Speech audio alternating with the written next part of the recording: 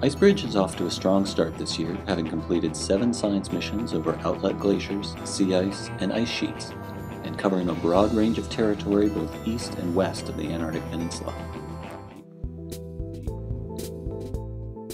Until today, the mission had yet to feature a return to the site of last year's discovery of a massive rift in the Pine Island Glacier, a huge flow of ice that has been called the weak underbelly of the West Antarctic ice sheet.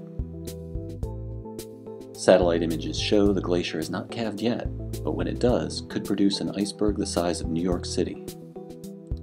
Keep in mind that the main science objective of Operation IceBridge is to study how the ice is changing in polar regions on a much broader scale, not searching out calving events. But being at the right place at the right time provided a scientific bonus.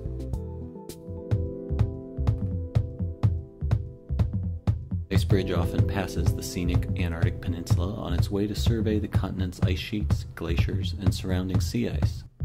The peninsula's mountains are habitually shrouded by clouds, but today we have a clear view. As we descend, we see vast fields of sea ice. Large pieces of sea ice are called floes, and these formations often collide, creating thick ridges along their edges or raft over top of each other. This ice appears to be thick enough to be second-year ice, or ice which survived a summer melt season. Darker, grayer ice appears to be more recent, and might be around 10 centimeters thick, while the white ice covered by snow is probably more than 30 centimeters thick. The area in the lower center here is so smooth, it might be just a few hours old.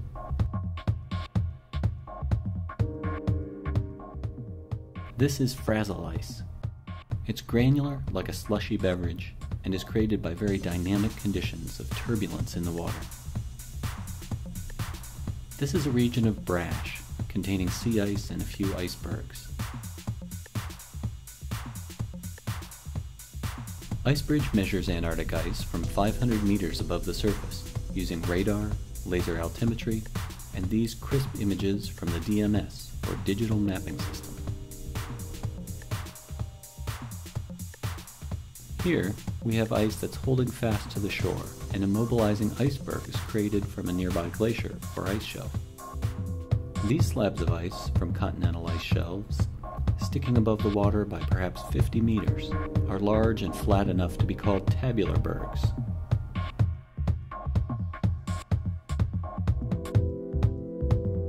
Finally, the slowly setting sun lights up cracks or leads in the sea ice as we head for home.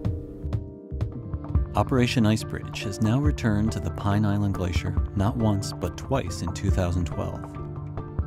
And the year-old giant crack in the glacier, poised to create an iceberg the size of New York City? Well, it's still there, and that iceberg has yet to break free. But the rift has grown longer, much wider, and spawned a secondary crack. Before we talk about when that mighty berg will be born, let's take a look at the IceBridge missions themselves. IceBridge's first return to the glacier was a high-altitude flight over the entire region, including the Thwaites, Smith, and Kohler glaciers.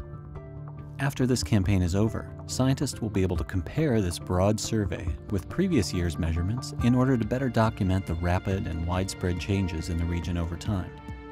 For the second mission, NASA's DC-8 flew, as it does for most IceBridge flights, at 500 meters above the ice. And this mission was about creating a brand new set of data.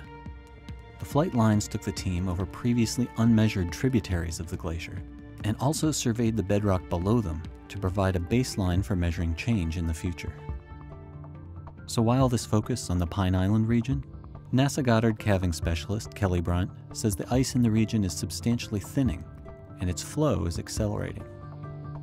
Ultimately, the change that we see in that whole region, not just Pine Island, but also its neighbor Thwaites Glacier, this change represents the largest input to sea level rise from an Antarctic source. The rift has been an intriguing phenomenon to watch over this last year, but is it a really important event? When we talk about Antarctica and we talk about the health and state of our ice sheets, we talk about mass balance. And what you have on one side of the mass balance equation is accumulation or snowfall coming in. And when we talk about balance, that has to be balanced by things coming out. And in Antarctica, that happens either through surface melt or basal melt, or the big number in Antarctica, which is calving. Calving accounts for 80% of that side of the equation. So when you see calving in Antarctica, even calving where we use small states or the island of Manhattan as a unit of measure, this is generally very normal. It's part of the process. However, Brunt says once the glacier calves, the new calving front will be further upstream from any calving front we've seen in the last 40 years. I've used the analogy of a fingernail to talk about calving. Generally, if your nail breaks in the white, it's normal and you don't worry about it. If your nail breaks below the white, you think about it, you remember it. If you lose your whole nail, that's a big deal. Much of the calving, the 80% of the net loss through calving, can be equated to losing the white part of your fingernail. Things that we saw in the early 2000s in the Antarctic Peninsula side, the Larsen A, the Larsen B, that's equivalent to losing your whole nail.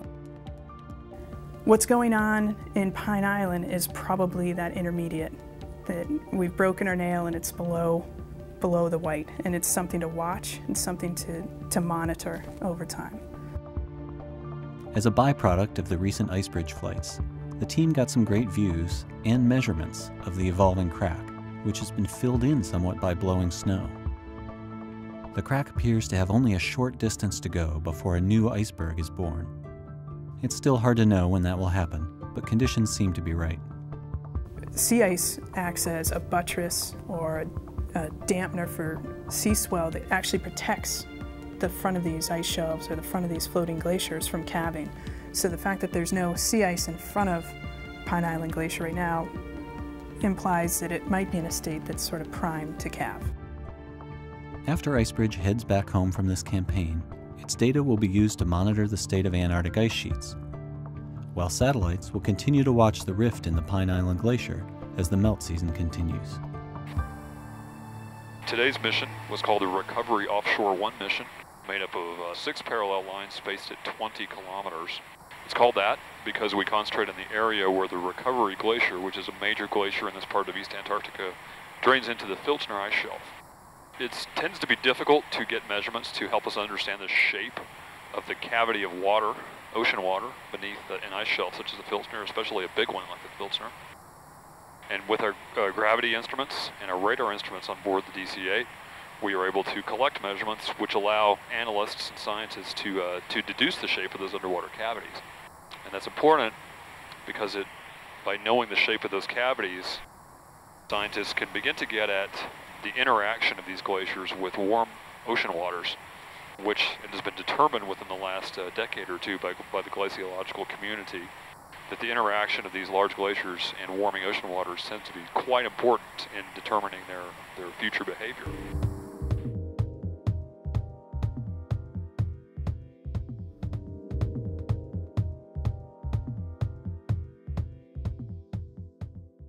Process. However, Brunt says once the glacier calves, the new calving front will be further upstream from any calving front we've seen in the last 40 years. I've used the analogy of a fingernail to talk about calving. Generally, if your nail breaks in the white, it's normal and you don't worry about it. If your nail breaks below the white, you think about it, you remember it. If you lose your whole nail, that's a big deal.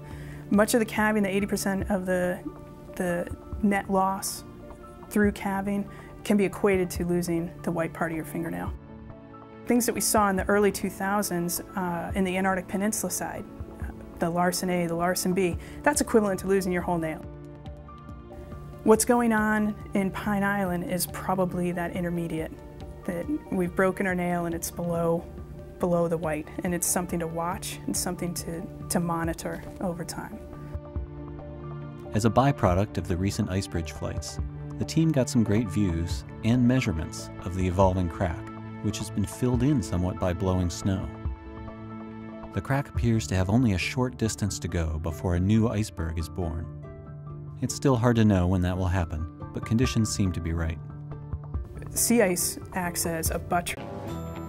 IceBridge is off to a strong start this year, having completed 7 science missions over outlet glaciers, sea ice, and ice sheets, and covering a broad range of territory both east and west of the Antarctic Peninsula.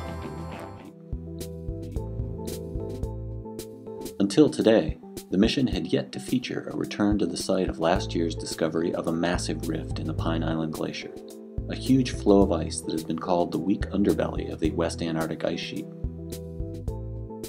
Satellite images show the glacier is not calved yet, but when it does, could produce an iceberg the size of New York City. Keep in mind that the main science objective of Operation IceBridge is to study how the ice is changing in polar regions on a much broader scale, not searching out calving events. But being at the right place at the right time provided a scientific bonus.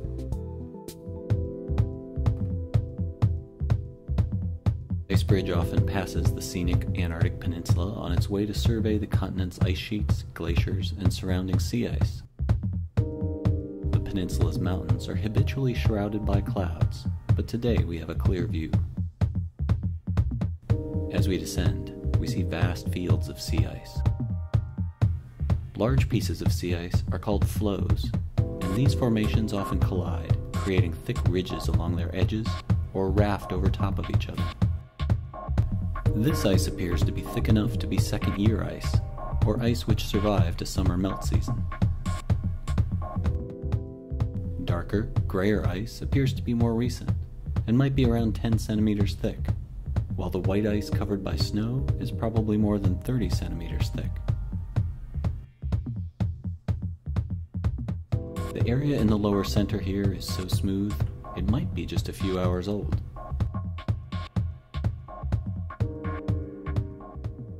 This is frazzle ice. It's granular like a slushy beverage and is created by very dynamic conditions of turbulence in the water. This is a region of brash, containing sea ice and a few icebergs. IceBridge measures Antarctic ice from 500 meters above the surface using radar, laser altimetry, and these crisp images from the DMS, or Digital Mapping System. Here, we have ice that's holding fast to the shore, and immobilizing iceberg is created from a nearby glacier or ice shelf.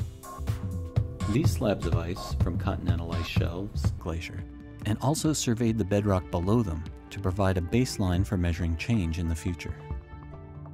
So while this focus on the Pine Island region, NASA Goddard calving specialist Kelly Brunt says the ice in the region is substantially thinning, and its flow is accelerating. Ultimately, the change that we see in that whole region, not just Pine Island, but also its neighbor, Thwaites Glacier, this change represents the largest input to sea level rise from an Antarctic source. The rift has been an intriguing phenomenon to watch over this last year, but is it a really important event? When we talk about Antarctica and we talk about the health and state of our ice sheets, we talk about mass balance. And what you have on one side of the mass balance equation is accumulation or snowfall coming in. And when we talk about balance, that has to be balanced by things coming out. And in Antarctica, that happens either through surface melt or basal melt, or the big number in Antarctica, which is calving. Calving accounts for 80% of that side of the equation. So when you see calving in Antarctica, even calving where we use small states or the island of Manhattan as a unit of measure, this is generally very normal. It's part of the... Sticking above the water by perhaps 50 meters, are large and flat enough to be called tabular bergs.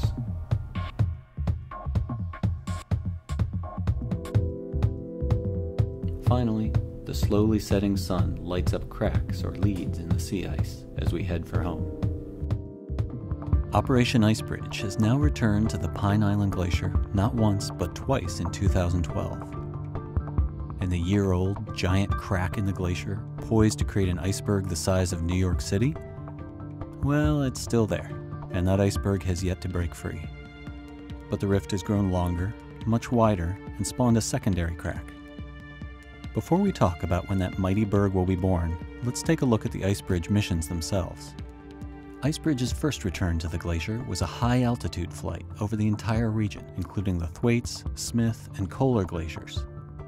After this campaign is over, scientists will be able to compare this broad survey with previous year's measurements in order to better document the rapid and widespread changes in the region over time. For the second mission, NASA's DC-8 flew, as it does for most IceBridge flights, at 500 meters above the ice. And this mission was about creating a brand new set of data. The flight lines took the team over previously unmeasured tributaries of the